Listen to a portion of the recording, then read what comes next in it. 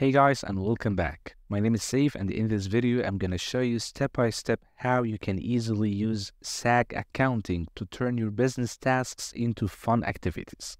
So let's get started. First of all, you can create your account from sign up here. However, I'm just going to log in my account and I'm going to insert my password,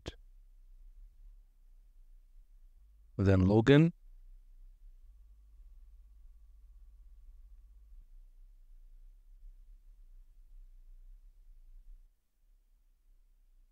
And here is how your SAG will look like. So basically now it will ask you to update your own personal information. So let's just do this in a couple of seconds. So it will ask you to update your company details, general settings, VAT settings, which are related to your taxes, documents and statements, branding, user-defined fields, email signatures, and multi-currency. Once you are done, you can just press on save and close, and you can go on. So I'm just gonna fill all this information and come back to you in seconds. Once you are done, here is your homepage. So basically your homepage contains many features like your dashboard and specific dashboards and your workspace. So in dashboard here, you can find your key metrics and insights. You can also control what you see from dashboard options, add widget. So you can add or remove any of these widgets so that you will see what is most important to you. You can also visit specialized dashboards like this dashboard, which is related to customers or supplier or item or financial dashboard. Once you customize all of these, now we can go to my workspace and explore it more. So in your workspace, you have multiple options to do. Since there are plenty of options, we will not go to all of them since this is just a beginner tutorial. So for example, we can start by creating a code which you use as a quotation to your customers. By pressing on create code here, you will find fields which are pretty similar to the other options, but we will fill these fields one time and then we will skip it in the other features. So here you can choose the customer you want. You can add a new customer from here. So by adding a customer, you can add his name. You can also add the credit limit, category, opening balance, customer VAT number, and opening balance as 80. You can also fill the contact details here, default settings or addresses. Once you are done, you can press on save. This is because they are missing.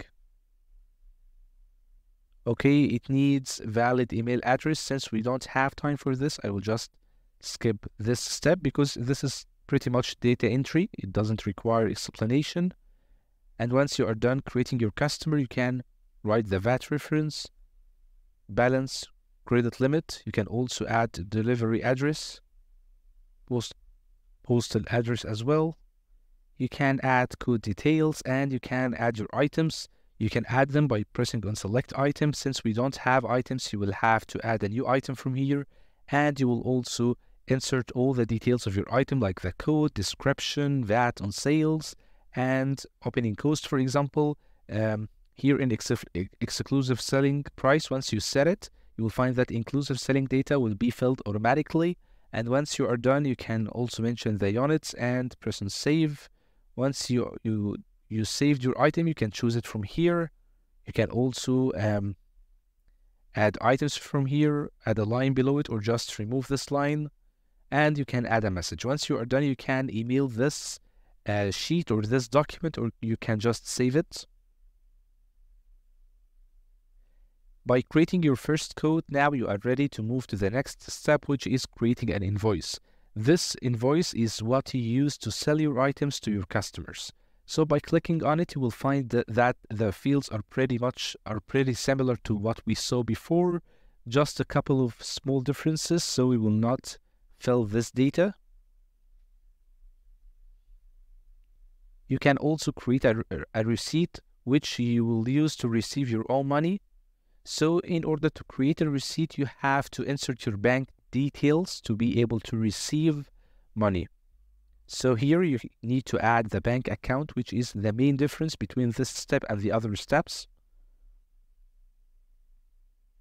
Once you are done, you can create a credit note, which you use to pay your customers when they return a good. So by pressing on it, you will find that fields are pretty much similar.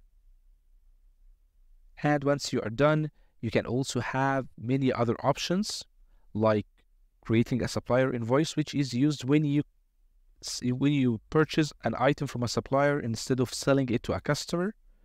You can also create supplier payments here by paying your supplier after you purchase items from him. And you can also import bank statements. This actually has two ways to be done. The first one is by clicking on import bank statements from here, and it will give you the option to upload it.